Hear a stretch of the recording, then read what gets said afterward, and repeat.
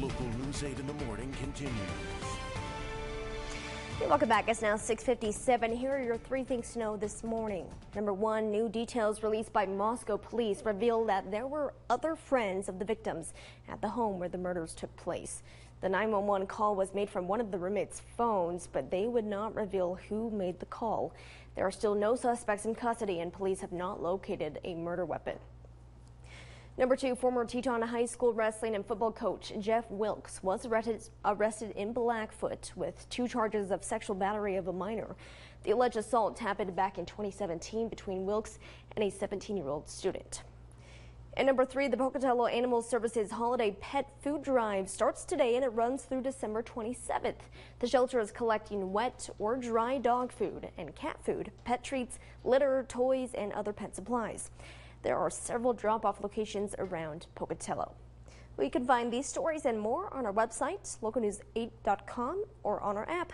Let's check back in with Jeff. Okay, we've got a pretty good start around here with some bright conditions. It's going to be cold, and you'll see the sunshine around here. Here's how things begin as you head out the door, maybe this morning, 7 to 10 degrees. You've got to go to work. I know some kids are out of school today, and if you're sending your kids to school and there's nobody there, then I'm not sure what the bus driver's thinking. 25 at noon and about 28 for the afternoon. It's going to be right around freezing. So some bright sunshine. Look at the wind chills this morning. This is right now, so it feels like it's below zero in Idaho Falls. It feels like about 20 below in Jackson and about 10 degrees below in Salmon. Forecast for our week ahead lays out like this: a bit warmer continually, shower chance Wednesday, turkey time. You better watch your back, Tom. It's going to be 34, and then the clouds begin to break for some sun. It will still be in the teens and about 20 degrees into the overnights. And again, Thanksgiving Thursday, you're kind of scrawny. I'm not sure. That maybe next year for you there, bucko.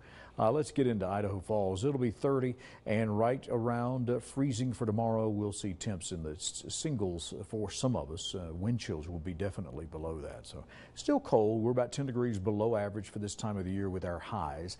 And normally we should be in the upper 20s at night.